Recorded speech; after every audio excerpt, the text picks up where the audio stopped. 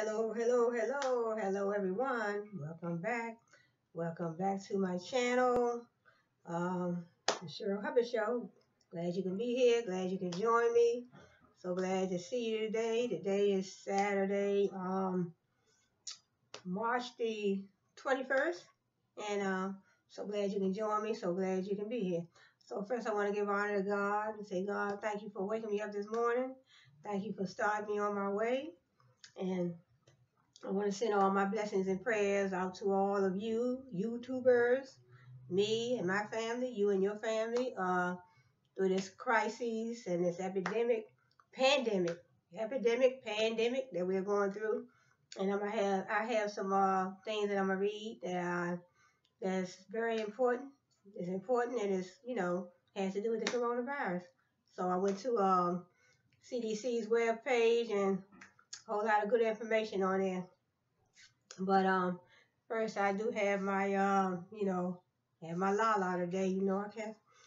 I can't talk without this a lot of times. Either this or some tea, coffee, or water. So this kind right here, I really don't like, that much, but it's pretty good. It's this is a fruit with this is strawberry with banana cereal. hmm And if you can see closely, it has cereal in it. hmm And then I had me a good old tuna fish sandwich. A good old tuna fish sandwich on on toast. I wish I had some lettuce, but I don't. Uh-huh. Um,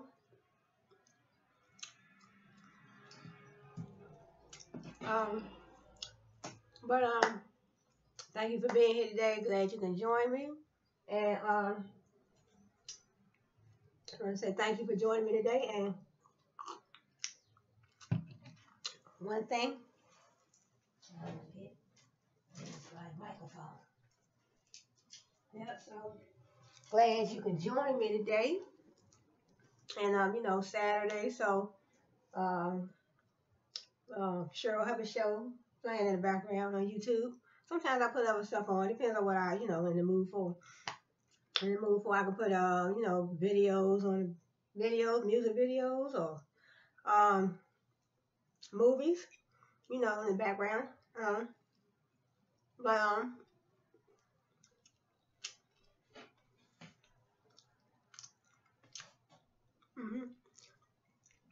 also had me a cup of Sprite.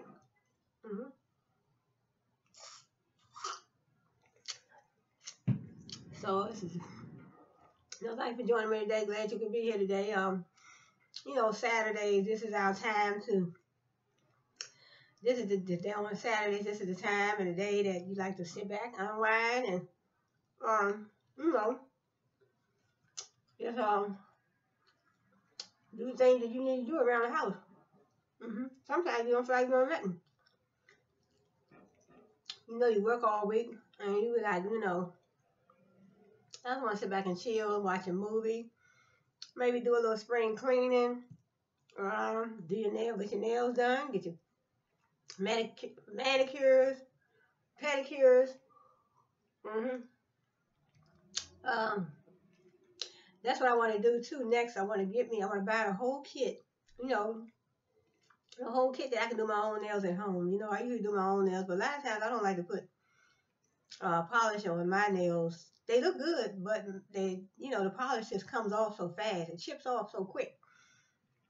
And I find myself every 3 or 4 days I have to do my nails over because the polish comes off. So I do my own nails, but I have a friend of mine. She goes to the salon, the nail salon, get her nails done. Well, I said that's cool because she said, Cheryl. She said, Miss Cheryl, I work hard, and I'm gonna get my nails and I'm gonna get my manicure and my pedicure. I said, go ahead, it's all right. Nothing wrong with doing things for yourself. But this is pretty good. I used to get the pina colada one. The la, but this is good. It has protein, help you build up your immune system. It has 5 grams of protein. and it's made with real fruit. Some people can't drink this. I know another young lady in my building. She says she can't drink those because she's lactose intolerant. But I said, you know, you don't want them. If you have them, you don't want them. You can always pass them down to me. But I usually buy them all the time anyway. I buy them all the time, and but they don't last me long. Cause usually they come in 4 in a pack, but you still can buy them single. So, but I buy them 4 in a pack, and I may get about 4 packs or 3 4 packs, sometimes 2 4 packs, depending on what else other grocery items, depending on what other grocery items I need to get. 9 times out of 10, I usually get two 4 packs, and they are very good. And then you can also make your own. Cause I used to make my own. Me and my husband, we used to make them. We get out, whatever you want to put in. You put your smoothies. You make it a smoothie, but you can put like, we used to put like almond milk. I may put almond milk, avocados, fresh greens, apple juice. Just chop up some apples, chop up some oranges, and whatever you want to put, whatever you want to put in your smoothies. I might get back to making my own, but I have to get me another. I want to get me another, blender. Cause I had 3 or 4 blenders, family bought for me,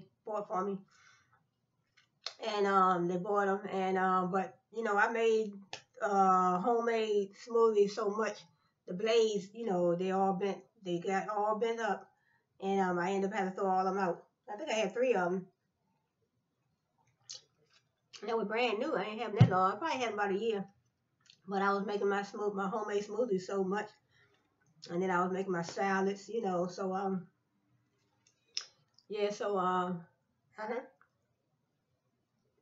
it's real good. Tuna fish, and when I do, toast the bread, take the tuna fish, drain it. Put the mayonnaise or even salad dressing, mix it up, put a little onions in it, and boil an egg. Chop that up, put that in there, and toast the bread. And and toast the bread, it gives you I think it gives the sandwich a better taste when you toast it. Usually, and sometimes I put lettuce on my bread too. Lettuce on the bread, then put just some tuna on there. And your bread is already toasted, and then that's your meal right there. And you might sometimes you can have a little salad, to the side. A lot of people don't like tuna fish. Some people don't like it. Well, sometimes I like to put my tuna on crackers too. Okay, so let me get busy here. Okay. So we're talking about, so the coronavirus is, and that's all that's in the news now is the coronavirus. So, wash our hands. We're trying to be more health conscious, more, I guess we can say that we need to boost our hygiene methods. Washing our hands 3-4 times a day, keeping our body clean and all that, and also stay apart about 6 feet between us, between you and the next person. Excuse me. And so just following the rules, following, I guess, the guidelines, from the health professionals, the CDC.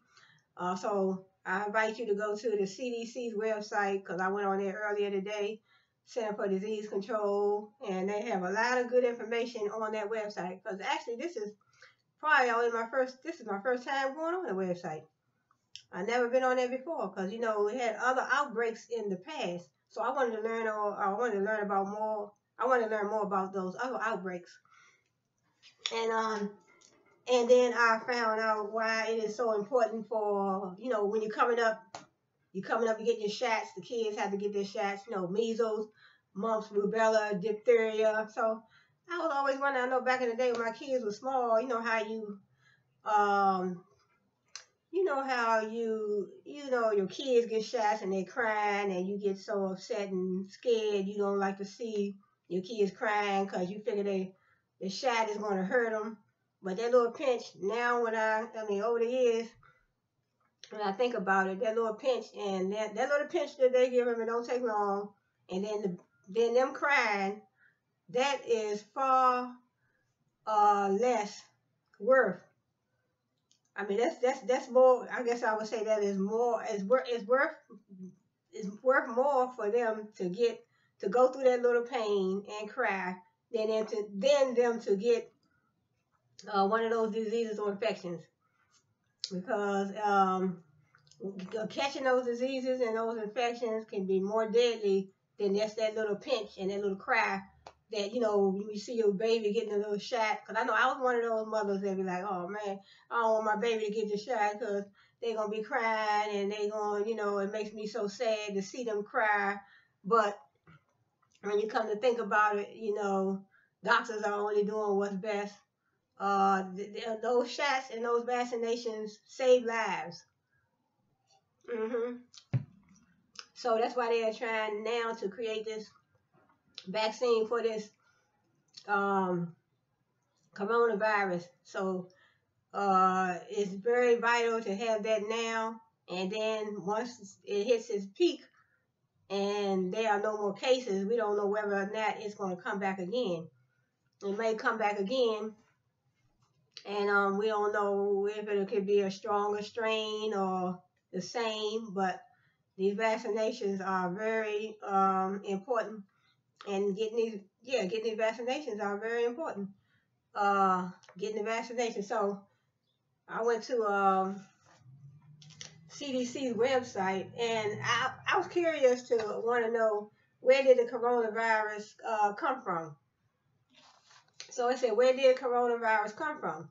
The coronavirus came from a bat, a snake, or a pangolin. So I went to the CDC's. It's a health page. The health page of their, or it's linked to their website, but I don't think it's the actual website. But it was the same thing reported on this page. This is from the CDC, but the same things reported on this page was the same thing that's on the website. And it says, new study found that the coronavirus may have originated in bats and then spread to humans via a snake or pangolin. So in other words, they feel that it was transmitted from a bat, and I guess somehow got into a snake and a pangolin, and then it was transferred to humans. So in other words, if people not washing their hands and hygienes are poor, that's how those type of things spread. And it says right here, we have 7 coronaviruses. There are 7 coronaviruses known to infect humans. They originated in Wuhan, China, and that is right now is baffling experts searching for the source. The virus has never been encountered before. That's what the website is saying. Coronaviruses are known for their crown-like shape, causes respiratory illness like the common cold. In the beginning, many of those infected worked or shopped at a wholesale seafood market in Wuhan, China, which also sold live and freshly slaughtered animals. See, that's the thing, Wuhan. That's why Trump was saying that it came from China, because according to the CDC's web page, this is their information page. So according to the CDC's information page, it started at the seafood market in Wuhan, China, where they killing live. They sold live and freshly slaughtered animals. Just think about animals. We don't know what kind of diseases these animals have. That's why they tell you a lot of times, that's why they tell us a lot of times, don't eat a lot of that red meat coming from these animals, because we don't know if what type of stuff these animals may have, and that stuff is passed right to humans. And humans, our bodies can't take those type of things, you know. So that's why I cut back on a lot of, you know, I don't eat no red meat at all. No red meat at all. You know, steak, hamburger, none of that.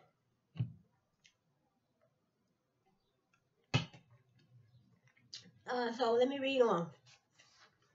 And it says researchers at South China Agricultural University have analyzed over 1,000 metagenome samples of wild animals to find pangolins, a type of ant eaters.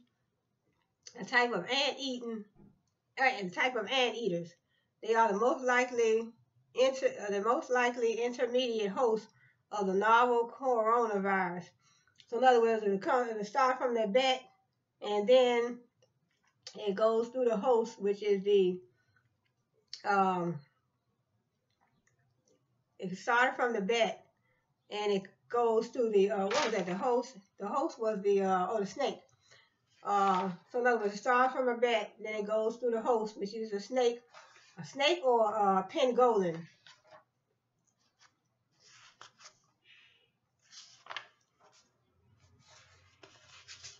Snake or a pangolin.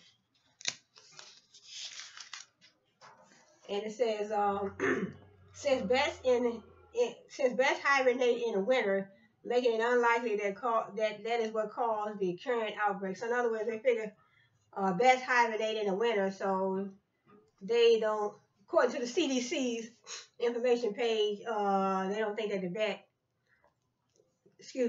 would have transmitted this coronavirus because they hibernate in the winter. But so this is just, I guess, speculation. So they figured on if it didn't come from the bat, it must have came from the snake or the pangolin. And then we said Best's original source, a previous study, theorized that it went through snakes before being passed on to humans. They figured it went through the snakes before it was passed on through the humans. That's something else, man. This is something else. Animals sold at the seafood market in Wuhan might represent an intermediate host facilitating the emergence of the virus in humans. That's terrible, man. That's something that, in other words, since that is like that, then that may be something that we have to deal with for life. You know, because once it comes, we don't know if it's going to come back again.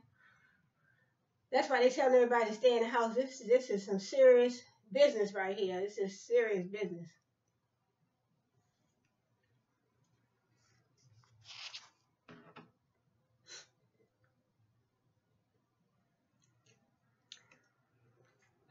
Okay, let me read on.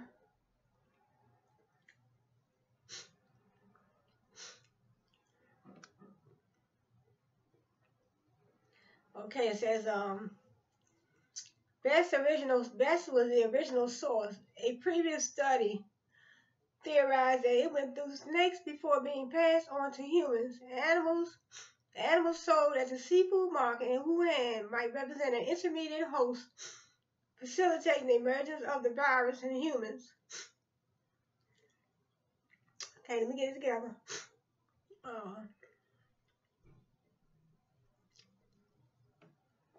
In other words, animals sold at the seafood market in Wuhan might represent an intermediate host facilitating the emergence of the virus in humans.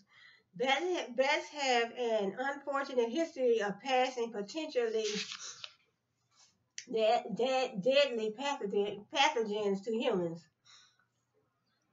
And then it says virologists, horseshoe bats, harboring virus strains with all the genetic building blocks of the SARS virus that jumped to humans in 2002. So 2002, in 2002, where it was a SARS, and I had the word that I had the spelling of that, the SARS, but I think it's on another page. So African bats are also reservoirs of the incredibly dangerous Ebola virus. When a species jump appears, whenever a virus jumps from one species to another, that species will not initially have a well-developed immunity to the virus.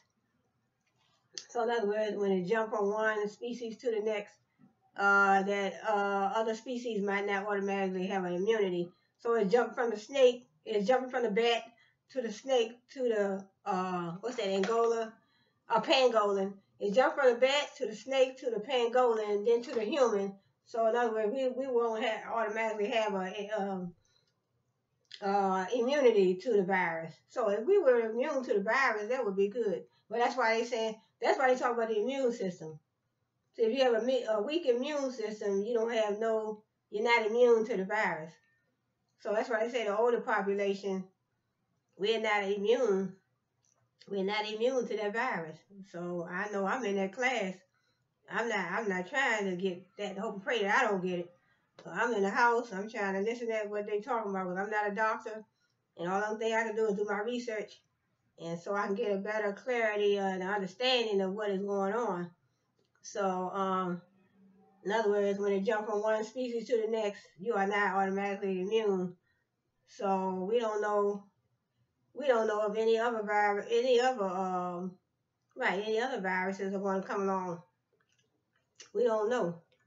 Hopefully, I mean, that's the first time in my lifetime that I ever, that it ever hit the United States like this. And let me see. So it says when a species jump appears whenever a virus jumps from one species to another. That species will not initially have a well-developed immunity to the virus. As time passes, our ability to fight the new virus increases, according to Dr. Walid Javaid. That's what he told Healthline. So as time passes, our ability to fight the new virus increases. So in other words, as time passes, our ability to fight. So in other words, once this virus reaches its peak, and we don't see a spike in cases, and then it's gone. Then if it comes back, then but we don't know if it comes back. Some people probably, I guess, will develop and will be immune to it. Okay, we have 7 coronaviruses known to affect humans. Excuse me. We have Ebola, severe acute respiratory syndrome. That's SARS. Okay, that's what I wanted to know what that meant. Severe acute respiratory syndrome. That's SARS. The Middle East acute respiratory syndrome. Middle East acute respiratory syndrome. That's MERS. MERS. 4 of them actually cause common cold. They have been with us for a very long time. So we have the so SARS. Yeah, we have SARS. That stands for I just read SARS. Severe acute respiratory syndrome. Severe acute respiratory syndrome. For a very long time. Severe acute respiratory syndrome, SARS, and MERS, Middle East acute respiratory syndrome. They are considered a jump from another species to humans, and this new virus is another possible jump. So a jump from the bat to the snake to the pangolin, and jump right inside the human. So they over there slaughtering. They over there in China slaughtering these animals, live animals, and then that, somebody probably got sick right from there. That they probably didn't.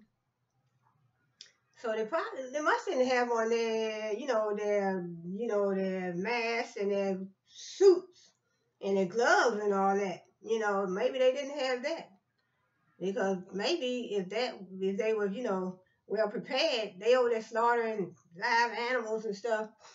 I said, wow. So they over there slaughtering wild animals over there in Wuhan, China. So they seen the thing. That's why Trump said, you know what, it came from China. It's right here in the research. It came from China.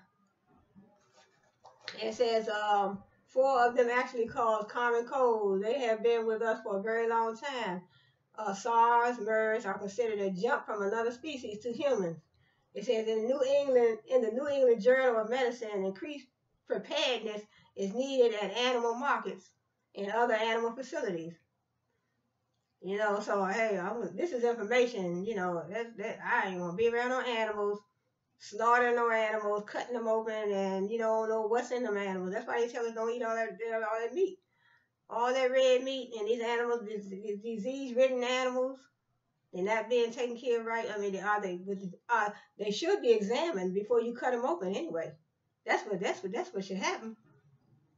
Why are these animals examined with a physical before you cut them open and get? Because when you cut some, it's just like cutting us open or cutting a human open. Anything can get in your pathogens, what you call germs, bacteria, and anything can get. That's why they don't like you to have no kind of openings in your skin. I know one time it was on the news that this lady, I think it was a lady or a man. I believe it was a lady. I don't know, it was a lady or a man, but they went somewhere. They went to a beach, and some kind of something got inside her the leg or something. So if you got an opening, you got a cut or something, and you getting in the water, you got to be careful when you get into these waters too. Something got in the water, something got in her leg. I guess she had an opening, and the disease can enter your body that way too. So I don't fool with nobody's beaches and waters and none of that. Not even in my younger days. I never went swimming or none of that. Okay, and then I have it says in New England Journal of Medicine, in other words, be prepared. All these markets, animal markets and other animal facilities. So, and this is something they say, stay home if you're sick, clean, keep your hands clean, avoid close contact with people that are sick, avoid touching eyes, mouth, where you can transmit pathogens in your body. Stay 6 feet away. A lot of people not adhering to what the CDC is saying. These people are professionals, doctors.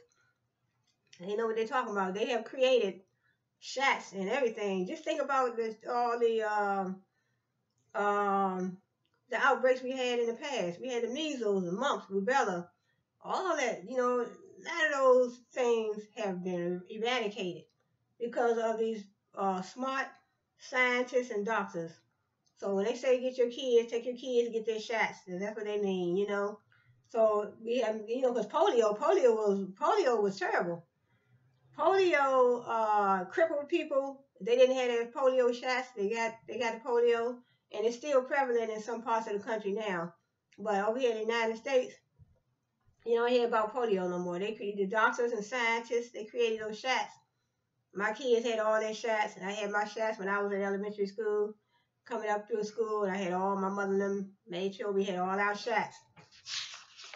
So next I have although the viruses can have severe effects on people, experts say that this diminishes over time as our immune system adapt.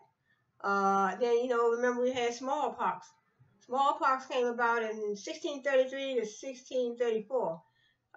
You could get high fever, chills, severe back pain, and rashes after a large vaccination initiative. After a large vaccination initiative in 1972, smallpox is gone from the U.S. In fact, vaccines are no longer necessary. Well, I say in other words, that's what I'm saying. These things are important. I wanted to get on that webpage and see what was going on. I am very interested. I'm very interested in medical profession because I'm interested in that. I'm interested in the health of my body, the health of people, the world, humans, And then they had yellow fever. 1793. Oh, they got 17. Oh, came out in 1793. 5,000 people died. They developed a vaccine, and then they developed the vaccine in 1953. They developed and licensed a vaccine in 1953. There's no cure for yellow fever, but one vaccine is enough for life. See that's smartness right there. That is so. We have to be thankful. We definitely have to be thankful. Definitely have to be. I'm thankful to these doctors and scientists. The CDC. I'm so thankful for you for being able to make this published. This is published information. that anybody can read. Published information available to us, and they instruct us to go to the website so we can, you can learn about this stuff. We don't have to be doctors and lawyers to learn. You don't have to be a doctor. You don't have to be a lawyer. You don't have to be this or that. There's nothing wrong with doing your research. Everybody has research. A lot of things that we can learn are public knowledge, public information. A lot of things, public knowledge and public information. And Philadelphia was once the nation's capital. Philadelphia was once the nation's capital. Remember they used to say Philadelphia. They said something about, Philadelphia was something. I forgot the slogan. But it said they had some refugees that left Philadelphia, and they came.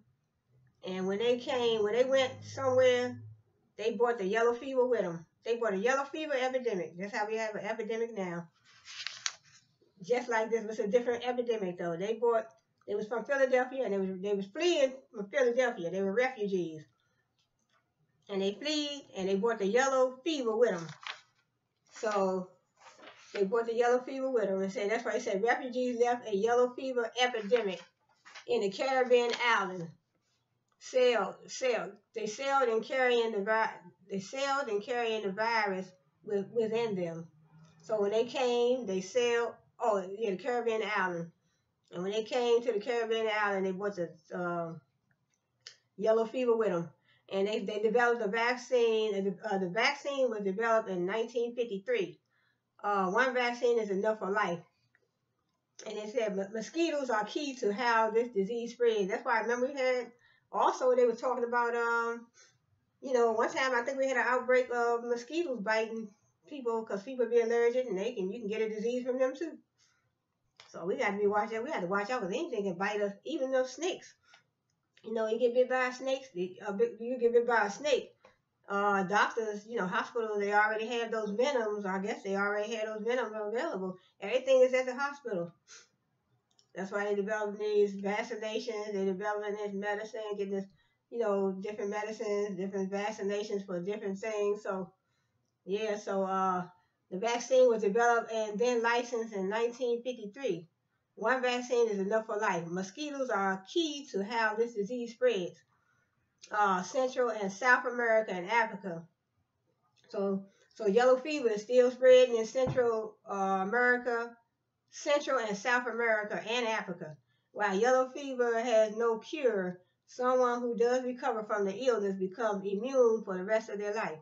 So in other words, if you get yellow fever and you are cured, then you become immune for the rest of your life. So that's what it said. It was saying in the other page too. So eventually our bodies will become immune to the virus. So this coronavirus, eventually our bodies will be immune. So if it come back again, it might not affect nobody. So we hope and pray that this is the case. So we just want to clear this up right now, And so then we have another outbreak, cholera. Cholera, 1832 to 1866. 2 to 6 Americans died per day during the outbreak.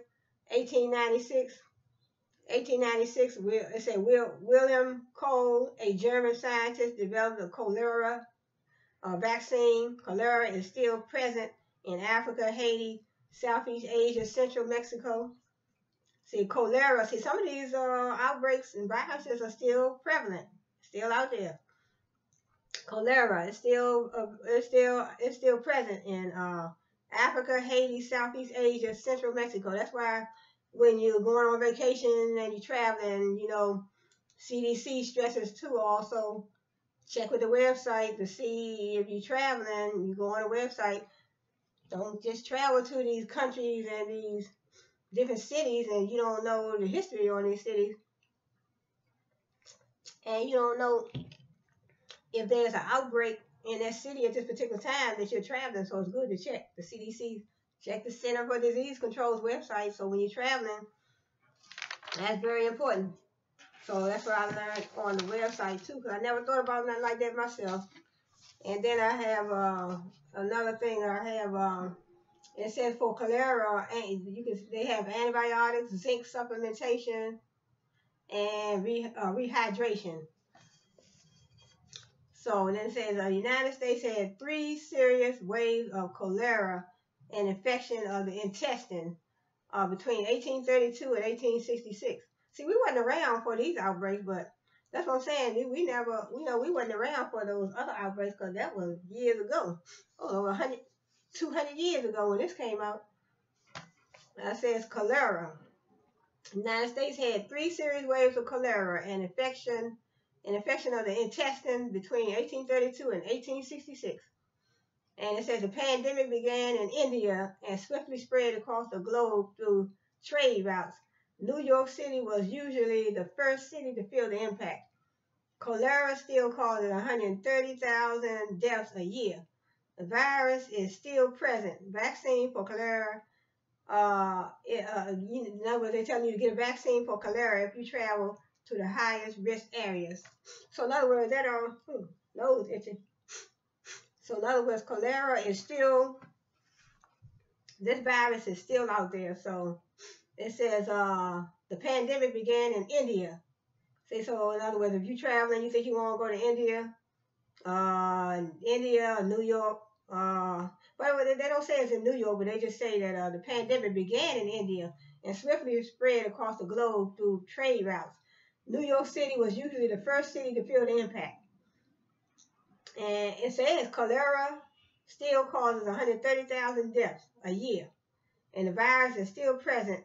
In other words, they say if you travel to the high-risk countries and cities, then you may need to get vaccinated. Yeah, sometimes you travel and you never think about that. You think about your passport, but do you need a vaccination for certain countries or cities that you're traveling to? Then we have scarlet fever.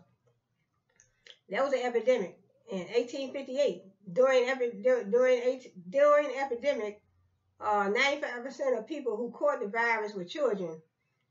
I heard about the scarlet fever. How it ended is a mystery, mostly due to improved hygiene. So, washing your hands, keeping your body clean, and, washing your hands, keeping your face clean, keeping your hand out don't put your hand all up in your face if you do wash your hands before.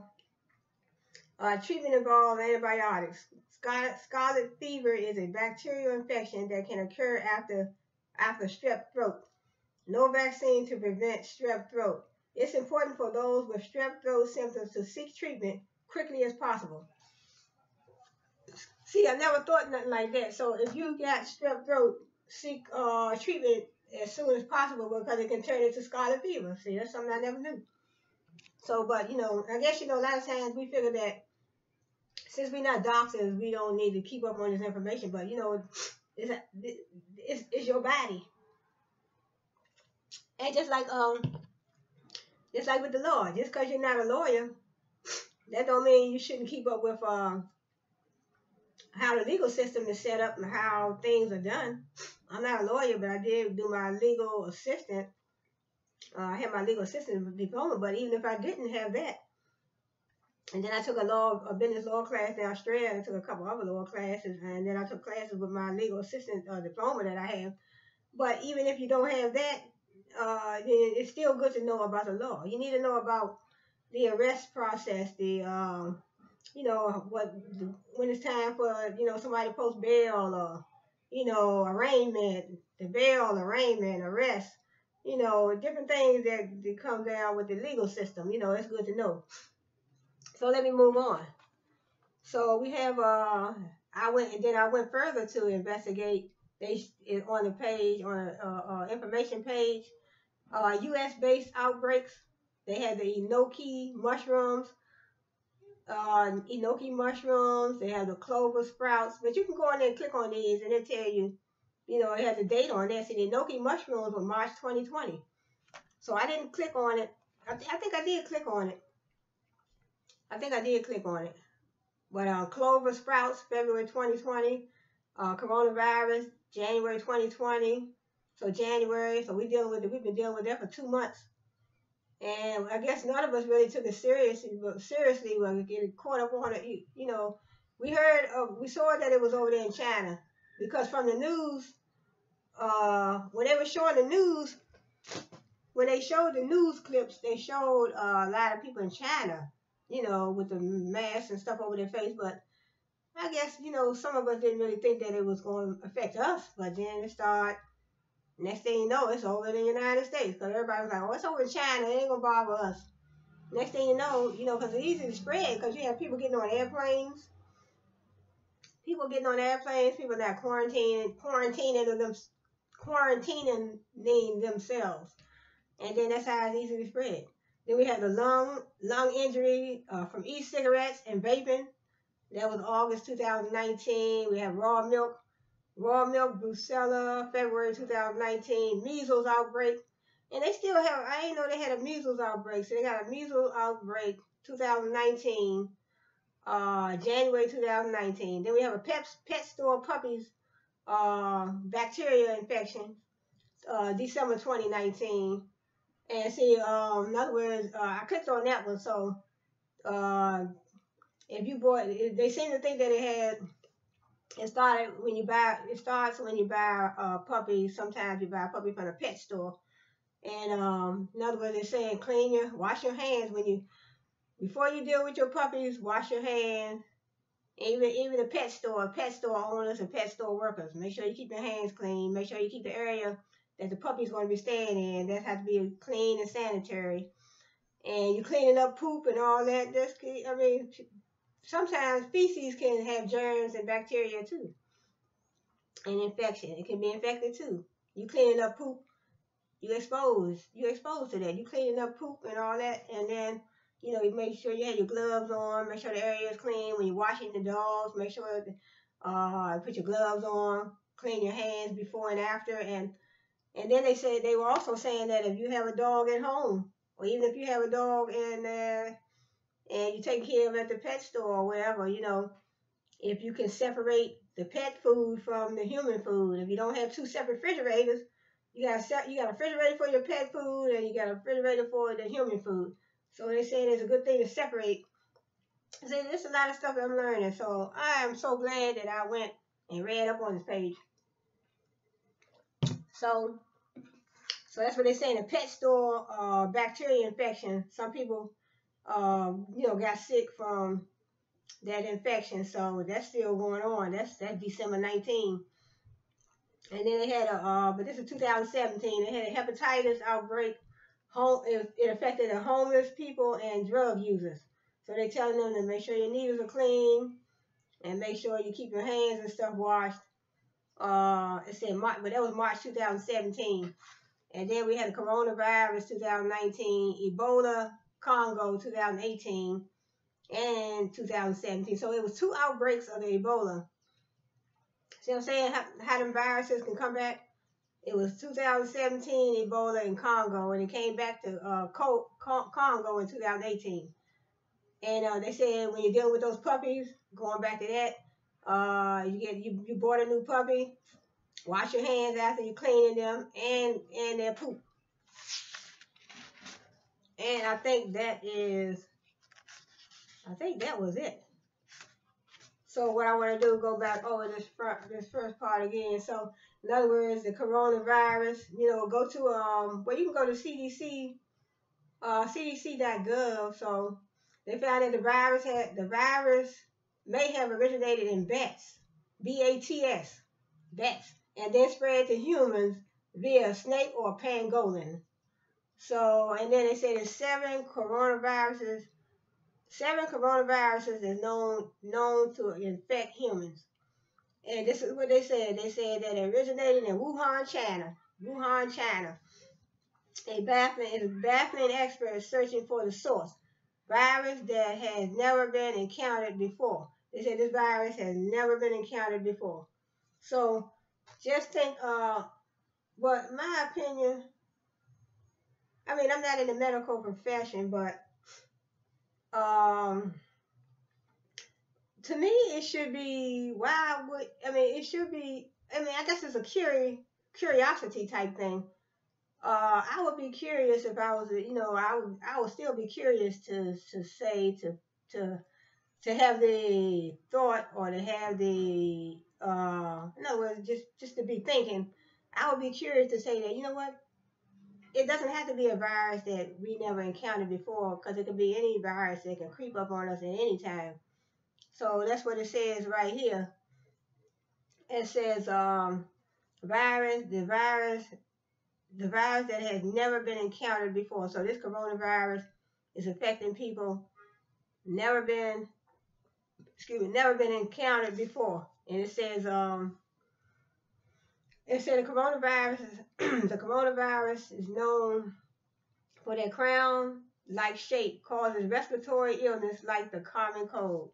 So it causes respiratory illness like the common cold. So, so that's something else. It says, in the beginning, many of those infected worked or shopped at wholesale seafood market in Wuhan, China. That's where it started from. So they over there in Wuhan, China, slaughtering freshly slaughtered animals. Freshly slaughtered animals, but we don't know whether or not they had the proper protective gear on. Did they wash their hands? Did they have their gloves on? So we don't know, so it's kind of baffling to the medical professionals, scientists and all, and CDC and basically everybody, the whole world. So it's baffling to us, so I'm just reading up on, because I did hear something on the news where it said, previous reports, I did hear something about this market in Wuhan, China that they said, but I didn't know they were slaughtering live animals right there. I mean, it looked like, why would you slaughter animals in the market? It looked like it should be first of all, these animals should have, what testing do you do on these animals? Are you giving them physicals, blood work, and, testing them before you slaughter them? And because if you're going to eat this meat and all this from this animal, you don't know what them animals might have. Just think, if the virus came from these animals that they slaughtered, did anybody eat anything from these animals? That's another thing to learn about. Did somebody eat, Did somebody eat anything? Because it says, it was a seafood market in Wuhan, China. And they also sold live and freshly slaughtered animals. Researchers at South China Agricultural University have analyzed over 1,000 metagenome samples of wild animals to find pangolins, a type of anteater. So in other words, in the universities, sometimes the universities, they do research too. So, because I hear it on TV all the time, and here right here it says researchers at South China Agricultural University. They analyzed over 1,000 metagenome samples of wild animals to find pangolins, a type of anteater, and most likely intermediate host of the novel coronavirus. So in other words, they're saying that researchers analyze the samples of these animals. So in other words, the researchers at the Chinese South China Agricultural University, they analyzed these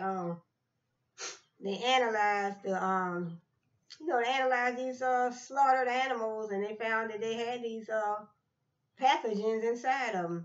Once you're just like doing an autopsy. They did basically an autopsy on these animals, and they found pangolins in them. So when they found those, I'm like, China, you over there slaughtering these disease-ridden animals? It says samples of wild animals have found pangolins, a type of anteaters. They got anteaters in these animals. Since bats hibernate in the winter, making it unlikely that they cause the current outbreak. So, I guess they're still doing their research. So I'm just reading on. This is just information from the CDC's web information page. And some of this stuff is on the web page too, the CDC's website. So they figure bats are the original source. So you know what? Because back in the day, I was always scared of bats, because we would look up in the sky. We would look up in the air sometimes, they were like, oh, they go a bat. They go a bat. So you know what? But we never thought anything about it. We just said they go a bat. But we don't, you rarely see bats. We don't even see bats. You don't even see better. You don't even see them at night. You don't see them in the daytime. So, I'm wondering. I mean, I guess there is somewhere in another country somewhere, but I mean, we used to see bats over here in the United States because I know I saw some probably. I know it probably was about good 10 years ago, 10, 15, maybe 20 years ago. That's probably the last time I even saw a bat. You know, so it says samples of wild animals to find. They analyzed 1,000 metagenome samples of wild animals. So that's a university. They did their research, and they found that these wild animals that they sampled, they did I guess they call it an autopsy, but right here they call it. They just say they analyzed over 1,000 metagenome samples of wild animals to find pangolins, a type of anteater. So in other words, these wild animals that they over there slaughtering, they have anteaters inside of them. So it said the university, and then it was probably likely they saying that they So in other words, you slaughtering these wild animals that's disease ridden, virus ridden, and then you letting all stuff in the air when you cutting them and sampling. But are you using sanitary? Was it a sanitary environment that you did this? But so it says since bats hibernate in the winter, making it unlikely that cause the current outbreak. They think the bats is the source, but they figure it transferred through a different host, maybe through a snake, and then a pangolin, and then straight on inside the humans. So this is something else, I tell you. Bats original source. Bats are the original source. A previous study theorized that it went through snakes before being passed on to humans. So they figured it went through the snakes before it passed to the humans. And we got snakes on the ground, and man, I tell you, this is too much. It said animals sold as a seafood market in Wuhan might represent an intermediate host facilitating the emergence of the virus in humans. So in other words, they sold, that's what I'm saying. I was wondering, did they eat those things, those animals? So it said animals sold as a seafood market in Wuhan might represent an intermediate host facilitating the emergence of the virus in humans. That's what Trump's saying. That's why Trump know what he's talking about. He said, yes, I believe him. I believe that is to be true. Bats have an unfortunate history of passing potentially deadly pathogens to human hosts. So that is something else. So so I think that's it for that. And so bats have that's something else. Bats passing these viruses and these pathogens right on into humans. But they said they think the bats, since the bats hibernate for the winter, it's probably unlikely that it came from the bat. But that probably was the original source. So the bat probably passed it to the snakes, and then the pathogens, and right on into the humans. And they slaughtering these animals, these wild, these live animals over here, over there in Wuhan, China. They slaughtering those animals, and then that's where then they selling them. So you slaughtering animals with these pathogens and viruses inside of them. You selling this meat. Then the people eating that stuff, and that's where that stuff passed. That's probably why they had it so bad over there first. That's probably why they had it so bad over there first. And they're trying to pass it over here. That's why Trump closed down and everything. And but thanks for joining me today, and I invite you to go to the CDC's website, and I was just reading some stuff off of CDC's Center for Disease Control's website. You can learn all about the different viruses that that we were encountered with over the years. See, so I can review back. So we had a coronavirus that's going on now. So that's started at the seafood market in Wuhan, China. And over there in Wuhan, China, at the seafood market, they were slaughtering freshly live and freshly. They were slaughtering fresh animals. What they say they sold? Well, actually they sold live and freshly slaughtered animals. And then they had the researchers that did their job at the university, and they did the little research. And they did the research, and they sampled the wild animals, and they sampled the wild animals, and they found the pangolins, a type of anteater, and most likely the intermediate host of the novel coronavirus. But they figured that it was transmitted through the bat, from the bat, through the snakes, and then the pangolins, and right to the humans, right on into humans, past the virus. And then we have the Ebola, severe acute respiratory syndrome, SARS. Then they had the Middle East acute respiratory syndrome, MERS, MERS. And 4 of them actually called the common cold. They have been with us for a very long time. And then we have in the New England Journal of Medicine, increased preparedness is needed at animal markets and other animal facilities. And then we had 1633, 1634, smallpox. Then they had the yellow fever, 1793. So yellow fever, I think that affected the children, but that's still bad. It says yellow fever vaccine. They developed a vaccine 1953, and it says there's no cure for yellow fever, but one vaccine is enough for life. So we had smallpox, we had yellow fever, we had cholera, 1832 to 1866. And then we also had to watch out for those mosquitoes. And then we had cholera that still causes 130,000 deaths a year.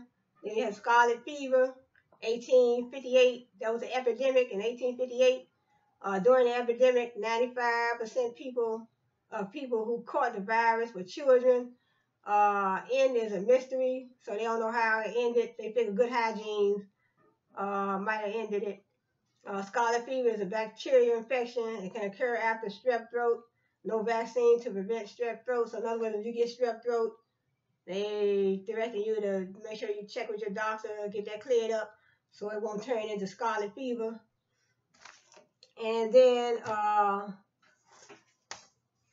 so I think I had, I think I missed a couple, matter of fact. Let me see. I think I missed, let me see. I think I missed. Yeah, I think I missed. Yeah, I did. Matter of fact, you know what? Another one I missed too. Okay, I did that. Then I did another one. Let me see. Oh, we had a Spanish flu. First, 1942. The flu virus mutate. The flu viruses mutate. So keep up with new vaccines, less effective. So in other words, if you get the flu, and you'll become immune. You'll become immune. So that's why they say you may be immune to that vaccine, but you have to keep getting different vaccines. That's why they give them to you every year, because you might be immune for that year, but then the next year you need another flu shot because you become immune to that particular shot. So that's why I was wondering why you had to get a flu shot every year. That's probably why they do it every year. And then they had a diphtheria. Remember the diphtheria? We had measles, mumps, rubella, diphtheria, all those. Those were epidemics too. 1921, 1925, we had diphtheria epidemic. We had 15,520 people died from diphtheria during this peak. It was a rare virus. Then we had the peak of polio, 1916. And it said 1955, still exists in Asia and Africa. Certain parts of the world, polio is free, but still in communities without vaccination. So in other words, some countries are still seeing an influx of polio because they're not getting vaccinated. So all of our kids over here in the United States have been vaccinated. So I know all my kids were vaccinated. I was vaccinated when my mother had us. Because back in the day, they gave us our vaccinations right in the school. But so then we have then they had the Milwaukee, the contaminated water in Milwaukee. That was a disease. That was a disease too. See, the disease got in the water. So I didn't even, when I heard about it on the news, but I didn't know the disease got in the water. I'm like, wow. Oh my God, it's something we gotta hope that we gotta watch our food, our water, our skin, our body. 1933, contaminated water in Milwaukee. Disease got in the water, and they called it a cryptosporidium, and it's free now. It's free now.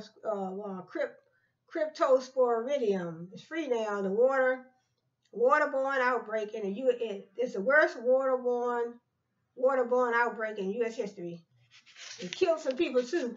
But I think they got the new system. A lot of people, lot of celebrities, a lot of people came forward and helped them with their, water filters and different things. And let's see what else I have. And all right, let's say that improved water filtration helps helps eradicate helps eradicate that disease. 748,000 cases of cryptosporidium occur each year. So they did all that to the filters, and they changing the filters and doing things differently, but they are still having cases. 740,000 cases per year. So the disease got in the water. That's something. The disease get in your body, get in your water. I said, well, we got, thank God for these doctors. I said, God, thank you for these doctors. They are so smart and creating these vaccinations, and this creating this different medicine, vaccines, and different things over the years. Well, thank God. Just think about our kids coming up. We're coming up. We're growing up. I mean, we grew up, so we're still growing, But let's think, your kids coming up. What if these vaccinations was not available? What if these vaccinations were not available? Then that would have been something else. But thank God for the smartness of these very brave and smart, educated doctors and scientists, because we'll be living in a different world. Because I know some countries,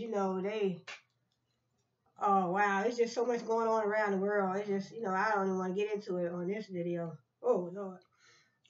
Then another one I have, they got a cryptosporidium occur there's still 748,000 cases of the cryptosporidium occur each year. It gets in the soil, it gets in the food, it gets in the water, or it gets in your feces, infected feces. Because if it get in your food, definitely going to be in your feces, or even probably in your urine. It gets in the soil, the food, the water. And this is, let me see where this was located at. This was in, I didn't write down where that was from. I think it was, Milwaukee. That was in Milwaukee, but that could occur anywhere. That was in Milwaukee. Contaminated water in Milwaukee. And it can get in your soil, your food, your water, or it can get in your feces. It doesn't matter. You got an infected, that's in your, that's why I tell you get your physicals every year so they can check everything. Because they don't know what you're eating and drinking and blah, blah, blah. So, so I see the importance of that, Then we had the whooping cough. It was highly contagious in the United States. 2010, and I think that's 2000. I don't know that's 2004, but I got 2010. They had 10,000 cases and 10 infants died of whooping cough. And it said doctors recommend that pregnant women get the vaccine when they're in their third trimester. Coughing attacks can last for months. Whooping cough outbreak every 3 to 5 years. So we don't know when a whooping cough will come back. That's why you have to still get your shot. Make sure your kids get their shots for the polio. That polio outbreak was something else. I remember that polio outbreak. Yeah, rubella, diphtheria. I think it was called a DTP shot. Diphtheria, Robitussin. I think it's diphtheria, polio. I know it's called DPT. So it's been a long time since I had, I had my sons all, older now, so they've been vaccinated. We have, we also have, after the whooping cough, You know, make sure you always make sure your kids get their shots, their polio, DPT shots. Then we had the measles, mumps, and rubella. Measles is a virus causes fever, runny nose, cough, red eyes, and sore throat. A later rash that spreads over the whole body. Now, if you kids, make sure your kids get their measles shots because you don't want that. You know, that's something else too. And bumps spreading all over your whole body. Doctor's second vaccine for everyone, fewer cases. Outbreak was 2014 and 2015. In other words, they have, you're right, because you know, usually when you get a DPT, I believe they get, I don't know if it's four, I believe it's four of those, but you get a certain amount, you know, you have the chart, they give you the chart. So you get a certain amount of measles, mumps, and rubella, then you get your, you know, polio shot. Yeah, well, back then in the day, they give you a polio, you know, they just give you a little squirt in your mouth. So they did that to me too, and my kids. They give you a little squirt in your mouth out of this little tube they used to have. And I think that's the last, the last one we have, we have AIDS, HIV is the last one. AIDS is started, I guess, right here. They got 1980s. It started in 1980s to the present. 1.2 million people in the United States have HIV. Now they have, I don't know when they started this pill, but they have a pill. They have this pill, it's called PEP. It prevents HIV from developing. New diagnosis has fallen since 2005. And then other things they have, HIV may be transmitted sexually or through blood, body fluids from person to person, can be transmitted from mother to unborn baby if not treated.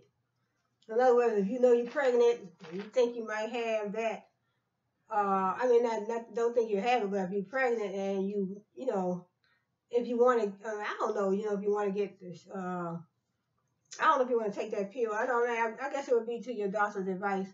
But it said it's transmitted through blood, body fluids from person to person. So in other words, practice safe sex. That's the best way to not to, you know, practice safe sex. It said because it can be transmitted from mother to baby, unborn baby. So in other words, I guess if you know you have it and then you get pregnant, I guess they would probably treat you so it won't go, you know, so your baby won't have it.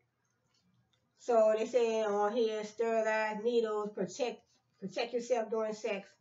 A new I don't know if this word is anti-retrieval. I guess it's retrieval medicine. It says a new anti-retrieval medicine that prevents HIV from developing within 72 hours. So the medical profession is steadily improving, increasing, advancing. I would say advancing. That's a good word.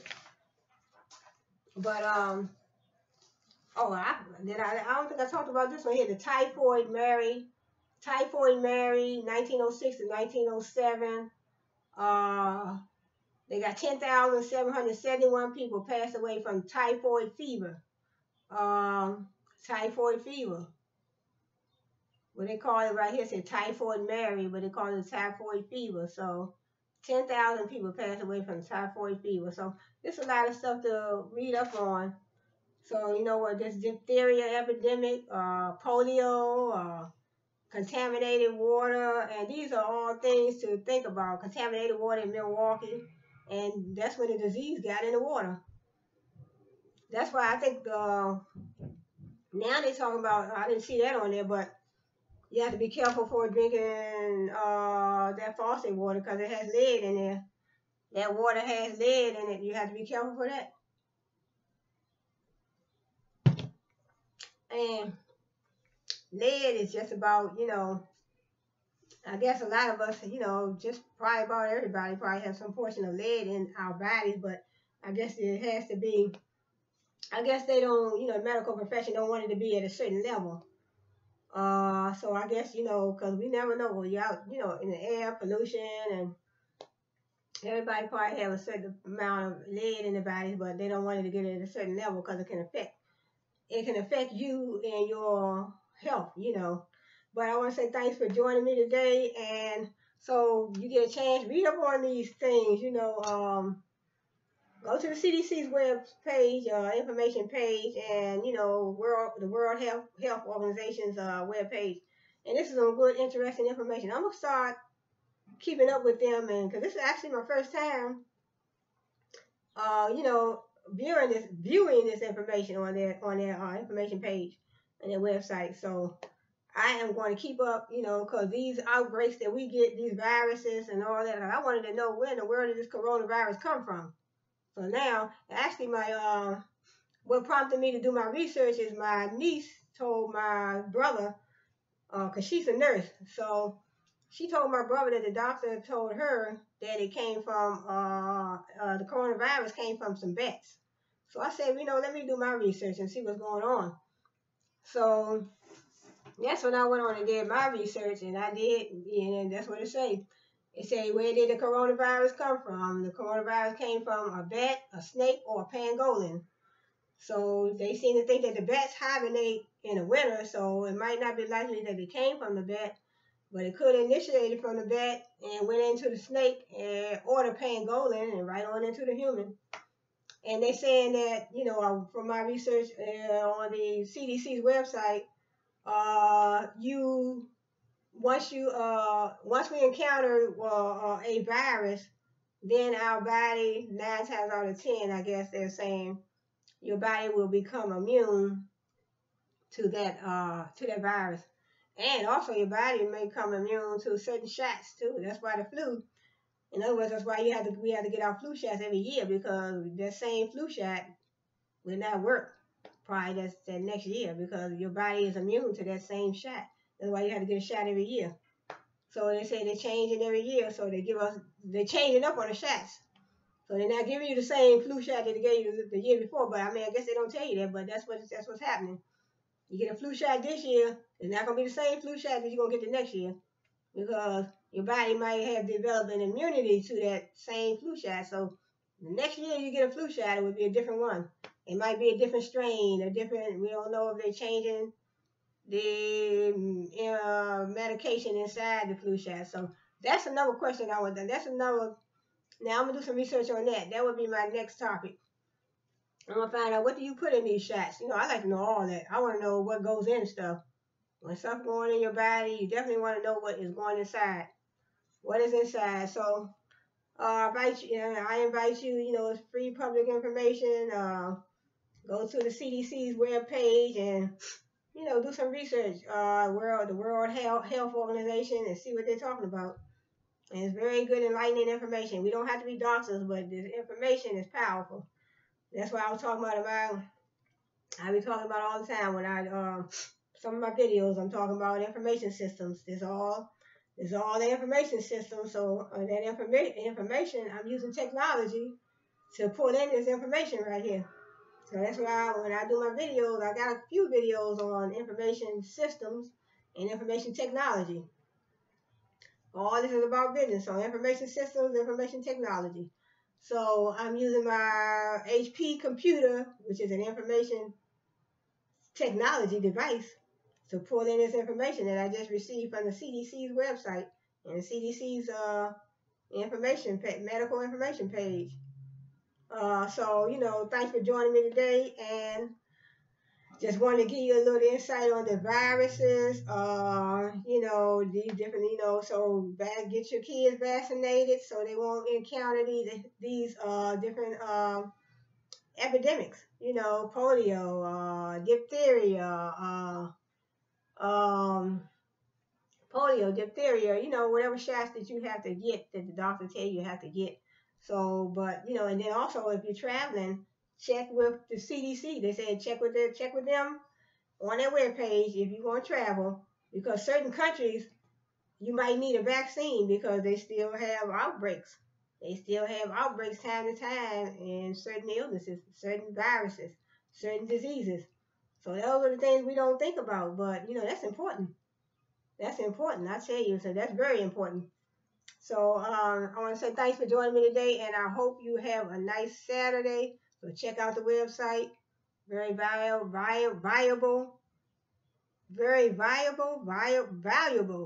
Sometimes I can't even get my words out. Very valuable. It's enlightening valuable, informative, enlightening. Is I guess is the main word is probably much needed. Much needed, much needed information. So we have to know about our own bodies. They giving us information. They're telling us to wash our hands and stay 6 feet apart and stay in the house. But they can only do it so much because they can't really make you stay in the house. But they just tell you things for your own good. So, but they can give an order because that stuff is spreading. So I guess they're using whatever, I guess I don't know, they're using whatever ability they have that they can enforce to get people to stay in the house. So some people feel like, some people probably feel, I ain't worried about them, I ain't staying in the house because they can't tell me what to do. Some people feel like that, But when I see the numbers of all the people that's catching it and people dying from it, that make me say, hey, you know what? You don't have to tell me but once. Stay in the house. So that's what I'm saying. You don't have to tell me but once. So I know this is a national, global, international. It's an international and global health crisis. So when you tell me to stay in the house, that's what I'm gonna do. I might be grown, but this is a health crisis. This is something different. So just like, what if they tell you that, hey, we got a killer out there and he's running from state to state and he's killing anybody he see in sight. Y'all need to stay in the house. So you gonna go back outside again too? You gonna go outside too? No, you gonna be trying to say, hey. And then what if they say, oh, he's been sighted, in this place and that place and blah, blah, blah. And you gonna say, well, you know what? You're gonna go out there and then you be subjected to, but just an example, but. So thanks for joining me today, and I hope to see you again on my next video. So just wanted to read a few little things off of the CDC's web page, and just wanted to give you a little insight because I wanted to get that information out because I know my niece was talking about what the doctor told her, and she works as a nurse. I don't know what hospital she works at, but they told her that. So I said, you know what? I want to take it a little further, and I want to see for myself, and I want to be able to, do my research, do my own research, because that's all I did when I was in college was research. So, research and writing, reading and writing. That's the only way you're going to find out things and do your own research. Sometimes you can't wait for other people to tell you everything, but they are giving us all the information that we need, but it's also good. That's why they tell you to go to the website. Wash your hands, stay 6 feet away from people, whether they are infected or not, you don't know, and, but just stay 6 feet away from them if you can. But I know, families have to be together, you try to be together, but we just have to stay safe, use your judgment and just listen to the scientists, listen to the doctors, listen to Trump. They're telling us stuff for our own good. So go to the website, check it out. Go to the website and check it out. So you all have a good one. And thank you for joining me today. And I'll see you on my next video. You all have a good one.